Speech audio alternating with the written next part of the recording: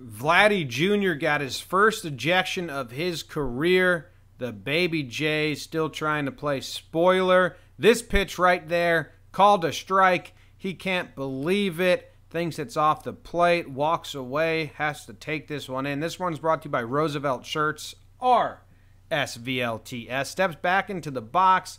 Showed the ump up a little bit. Couldn't believe it was called. Here's the pitch. Again, that seems not that egregious. Seems like it could have got plate. And then he swings at the same pitch outside, and he says, "That's on you. I swung at that because you called the last one." Ump says, "Stop it, stop it."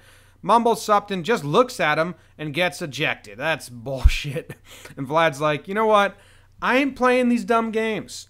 You guys eject people too quick, and it ain't a joke. The older players might give you some fodder. I'm just over it. Montoya comes out, says, "What did he say, Mike?"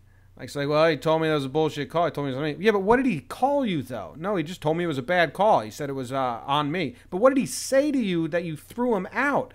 He's like, "That's what he said. He said it was a bad call. He said it was on me." He's like, "But doesn't he have to actually like insult you or say something terrible?" And he says, "Yeah, but you can't argue balls and strikes. You can't do it." And that's that. Mike Estabrook, the umpire who loves throwing people out for arguing balls and strikes, and also is known for having a bad strike zone. He also somewhat looks like a very smug Rob Corddry, the actor.